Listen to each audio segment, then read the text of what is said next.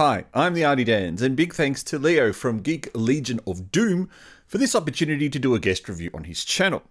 He asked me if I would be interested to take a look at the box set of Japanese director Toshiaki Toyoda. Toshiaki Toyoda. Now, I've never heard of this guy, so I thought, why not? Now, part of me wishes that I hadn't agreed to this, as this was not a collection of films that I enjoyed. And trust me, I tried to enjoy them, but could only stomach about 4.5 out of the 6 titles in the collection. So, yep, I tapped out at about the 5th title of this collection, and I didn't look back. So this is a 3-disc Blu-ray set that's releasing from Third Window Films. It's the team who bought us, the excellent One Cut of the Dead movie, and big thank you to Third Window Films for bringing us this film.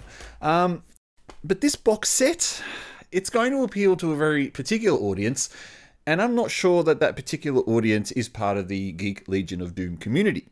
However, we all need to push our boundaries, right? So let's check this collection out. The first, and in my opinion, the best of the lot, is a film called I'm Flash. So I'm Flash is about a religious guru who meets a woman at a bar. Now he gets drunk and then he goes out on a drive and hits this random guy on a bike who's just trying to return a DVD to a DVD shop. And this results in the woman in the car being put into a coma. So his family is very rich and influential, obviously with him being a religious guru. So they try to keep what will potentially be a scandal from the police and the general public. So in order to do that, my chair's moving here. In order to do that and to protect him and the family's reputation, they hire 3 bodyguards. So what happens is during the film, he decides he no longer wants to be part of the church. He no longer wants to be the head guru.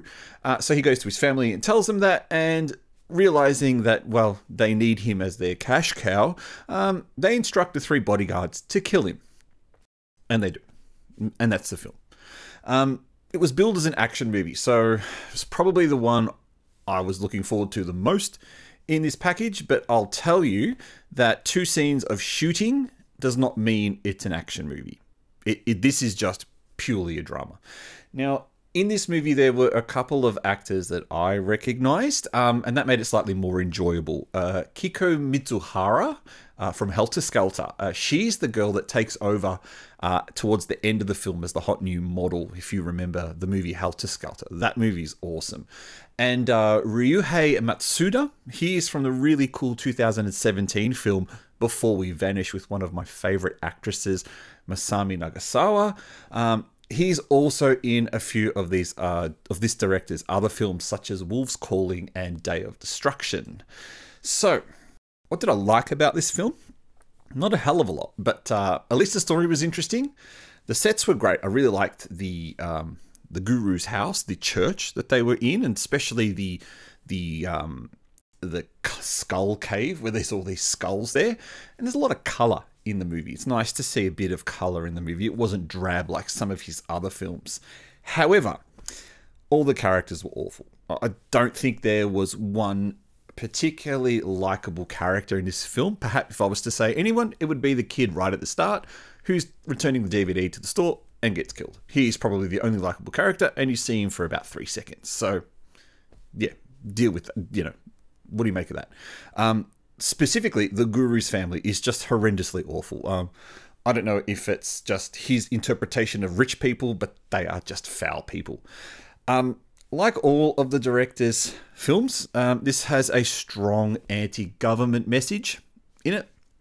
And my assumption is that it's to do with his previous arrest and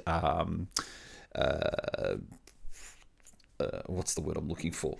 Conviction of drug possession. So, yeah, he's probably had this and thought, you know what, every movie I'm going to make now, I'm going to hate the government. And it comes across through all of the 4.5 movies that I watched in this film. And another issue with this film and with all the rest of them is that the shots just linger far too long. It's great that he's getting the actors to actually act out long scenes. And we're talking about shots that go for between 30 seconds to a minute. So they're nice, decent, long shots. But damn it, are they boring. And there's not a lot that happens. And generally, the pace of this movie is just far too slow to be enjoyable.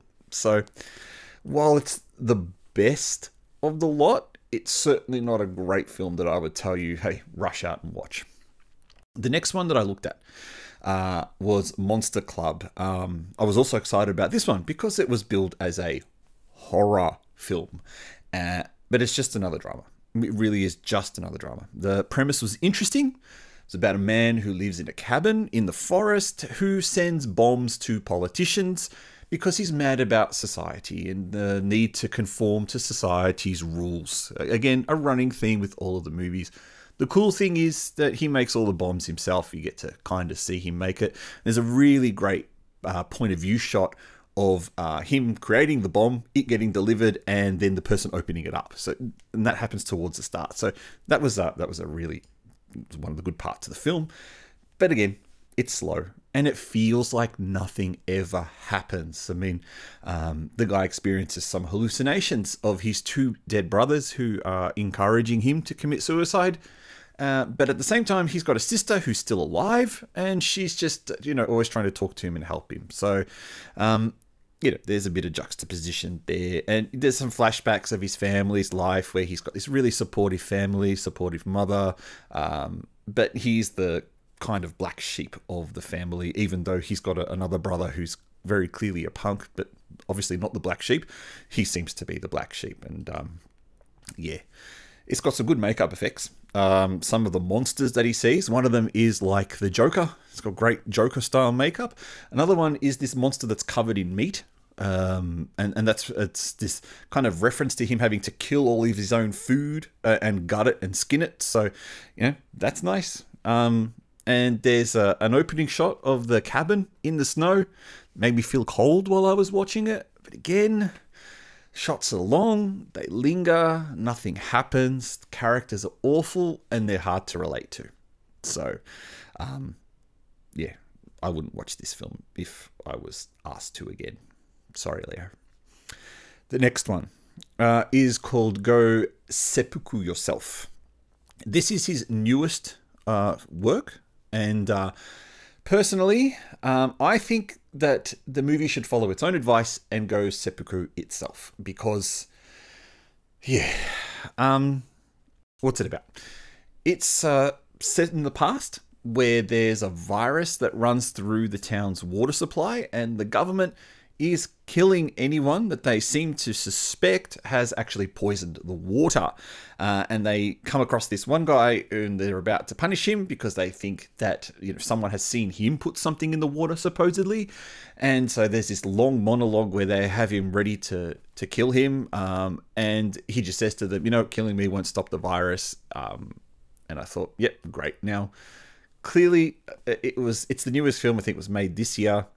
Parallels a bit to everything that's been going on in the world, perhaps. Don't want to make any links. Does give off that vibe. The music in it is good, though, at least. The music is that traditional style. Lots of Japanese instruments. But again, just long takes, boring takes, just far too much dialogue.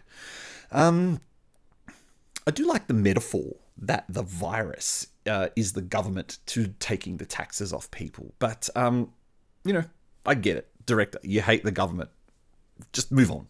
Just make a different film. Come on. People are going to tell you this movie's good. Don't listen to them.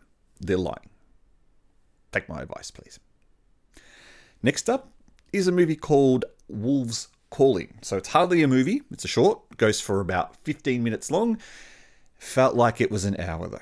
Really did. Again, it's just long shots of nothing happening.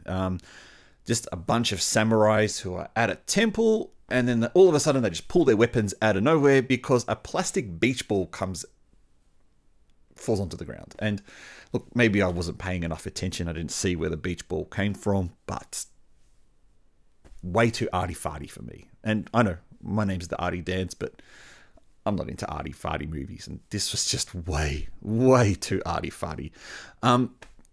Unlike Go Seppuku Yourself, the music in this was horrible. Absolutely horrible. It was too loud, it was constant, and it was just a mess. It was real ear-destroying stuff. If you don't want your ears to bleed turn it down while you're watching it, or do yourself a favor and don't watch it at all. One thing I did enjoy, because I'm trying to find some positives in all of these, I liked the forest setting, and the forest setting was recycled for the next movie, although I should say, because this movie, I actually don't know when this one came out, to be honest, so yeah, it was recycled for the next movie, which was called Day of Destruction. Now, this is the movie that I tapped out in. I lasted 25 minutes, and I knew that this was going in the same way that all of the other movies in this collection were going, and that is anti-government. I get it. I'm not the government's greatest fan, but I don't want to constantly watch 5 movies in a row about, anti-government crap. This one starts off with some type of monster mutation in a mine that then spreads and turns into some type of epidemic in Tokyo. But I couldn't tell you anymore because it really wasn't that interesting. The movie started off in black and white, and I thought, oh, I like this. This is something different. But then I knew straight away that it was going to be a very painful movie to watch when the director decided to show me, step by step, the main character walking through the front door of the mine and to where the mutated monster was. He showed every step. Would have gone for, it felt like it went for about 5 minutes. Maybe it did, maybe it didn't. It was just this long shot. And the worst part was it was probably about 4 or 5 shots. So it wasn't, 2-3 seconds of a face, 2-3 seconds of his feet, 2-3 seconds of something else. It was 60 seconds of me watching the back of him walk. Then it flips to 60 seconds of me watching the front of him walk. And, come on. If you're not going to respect my time, if you're just going to waste it by showing me a guy walking, I can film myself walking and watch it back later. I don't need to see that in a movie. So, director, if you're going to waste my time, then I'm just not going to give you the time of day to continue watching the rest of your film. And hence, that's what happened. I just couldn't watch it. Something interesting. The opening song that plays over the opening credits, it was horrible. It was this ear-piercingly terrible dystopian punk metal song, which is very Japanesey. If you know those kind of Japanesey punk songs, those punk metal songs, it's very much in that style. What was interesting, though, was some of the lyrics. Now, they were anti-government lyrics, but they were actually pretty good. They were pretty good lyrics. So, if there's one takeaway from Day of Destruction, it was the lyrics in the opening song. But everything else can just go seppuku itself, to be honest. Now, the final movie in the collection was a title called Hanging Garden. And after I read the description, I could not bring myself to watch it. It was 2 hours long, and I knew I would hate myself at the end. So what I ended up doing was I ended up watching a Chinese horror film called Mortal Ouija. And if you know anything about Chinese horror movies, you know that they're terrible. Yet that movie was able to make me happy and wash away the bad taste of this box set. So I'm going to recommend you watch a Chinese horror film called Mortal Ouija over any of the 6 titles in this box set. So Leo, sorry, I couldn't be more positive about this collection. I don't want to lie. I don't want to lie to you. Don't want to lie to your audience. But if I had to rate this whole thing out of 10, like you asked me to, I'm going to give it nothing higher than a 2. I mean, I wouldn't touch this at all. I'm not the target audience. And if your tastes are similar to mine, then there's a very good chance this is not for you either.